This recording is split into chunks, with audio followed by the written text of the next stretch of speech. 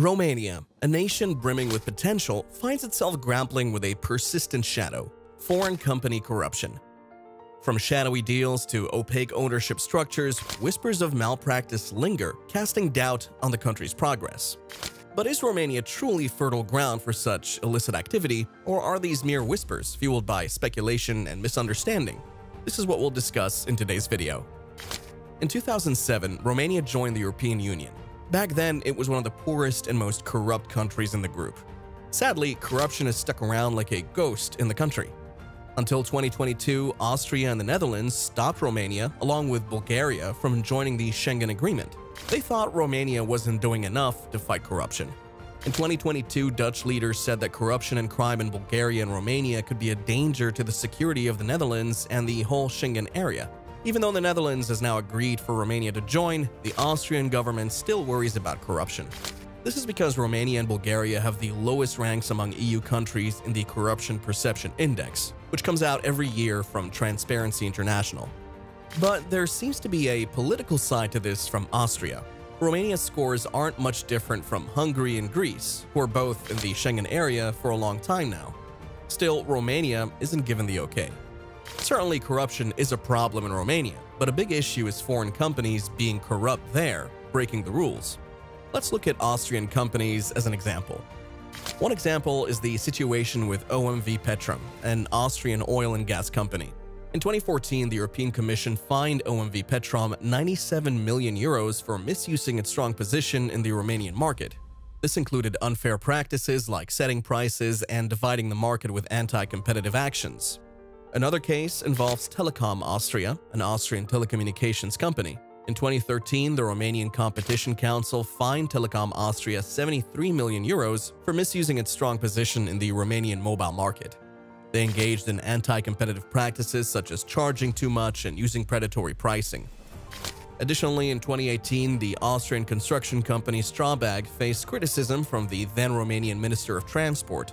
Strabag won a big project in 2018 worth 700 million euros to modernize 2 railway sections on the Pan-European Corridor 4.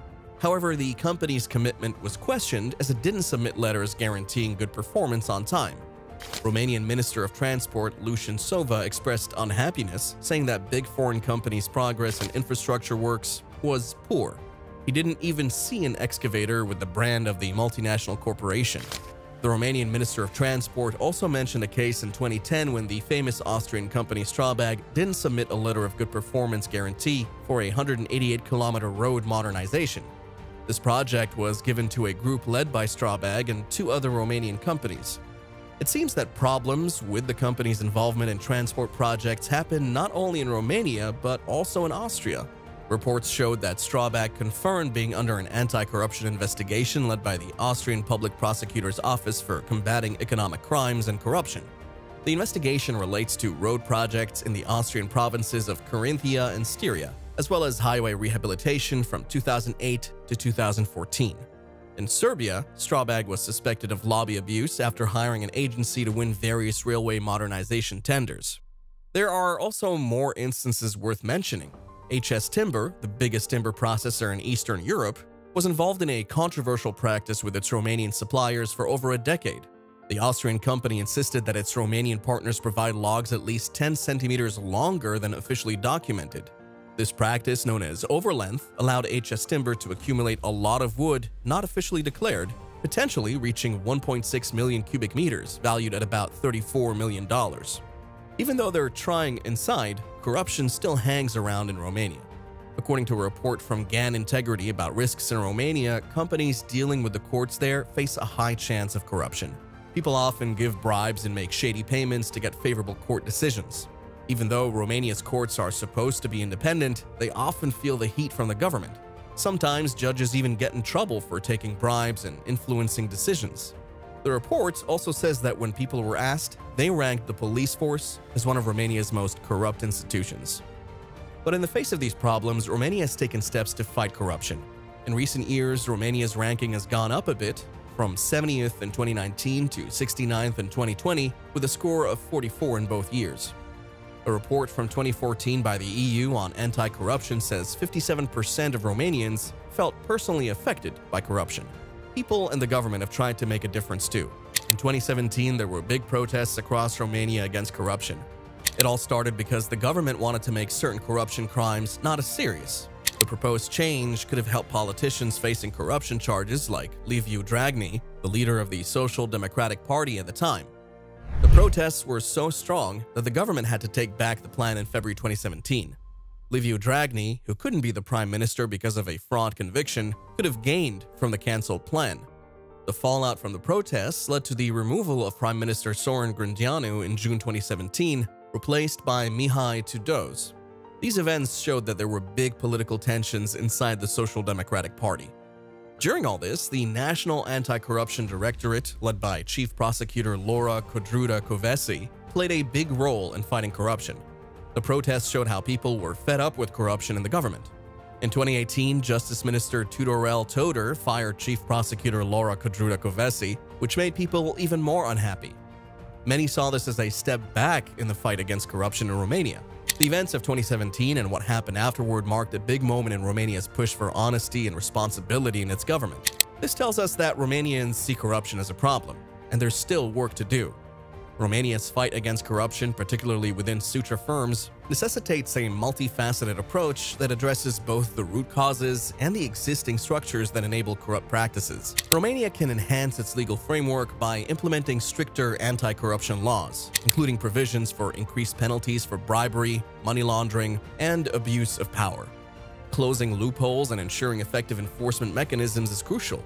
Additionally, fostering a culture of transparency through robust freedom of information laws and proactive disclosure of public data is essential. Empowering citizens to hold public officials and businesses accountable is a key aspect of this effort. Establishing robust whistleblower protection mechanisms that safeguard individuals reporting corruption and ensuring thorough investigations into whistleblower claims are vital steps. The country should uphold the independence and impartiality of the judiciary, free from political or economic influence. Investing in judicial training and resources to ensure efficient and effective prosecution of corruption cases is imperative. Strengthening law enforcement agencies by providing adequate training, resources, and operational autonomy to investigate and prosecute corruption effectively is crucial. And addressing corruption within law enforcement through robust internal oversight mechanisms is equally important. Not to mention empowering anti-corruption agencies with the necessary authority, resources, and independence to carry out their mandates transparently is a priority. Romania can implement stricter regulations and oversight mechanisms for suture firms, particularly in corruption-prone areas such as procurement, licensing, and permit issuance. Regular inspections and audits can help identify and address irregularities. Requiring suture firms to disclose their beneficial ownership structures publicly would facilitate the identification of potential conflicts of interest and the tracking of funds. Promoting good corporate governance practices within suture firms, including independent boards, effective internal controls, and anti-corruption compliance programs is essential. Also, raising public awareness about the negative consequences of corruption and empowering citizens to participate in anti-corruption efforts is crucial. Supporting civil society organizations working on transparency and accountability initiatives is also important. Then, encouraging the private sector to adopt anti-corruption compliance programs and ethical business practices, as well as partnering with businesses to develop and implement collective action initiatives against corruption are key steps. Finally, integrating anti-corruption education into school curricula and professional training programs can foster a culture of integrity and ethical behavior. Combating corruption requires addressing underlying factors such as poverty, inequality, and weak rule of law. Investing in social development programs and promoting inclusive economic growth is essential. Collaborating with international partners and organizations to share best practices, exchange information, and coordinate efforts is important for effective anti-corruption measures. And regularly monitoring and evaluating the effectiveness of these measures and making adjustments as needed, while ensuring transparency and accountability in the monitoring process, are vital components of the overall strategy. In conclusion, Romania faces a persistent challenge in combating corruption, particularly within its legal, institutional, and corporate frameworks. While the country has implemented various measures to strengthen its anti-corruption efforts, issues such as judicial independence, law enforcement capacity, and regulatory oversight for certain firms continue to pose significant obstacles. Efforts to address corruption have included legal reforms, whistleblower protection, and enhanced transparency measures. But despite internal strides, corruption risks remain high, with reports indicating bribery and irregular payments influencing court decisions, and a perceived lack of transparency in institutions. By that, we've reached the end of today's video. If you enjoyed it, don't forget to hit that subscribe button and like the video as well, and we'll see you in the next video.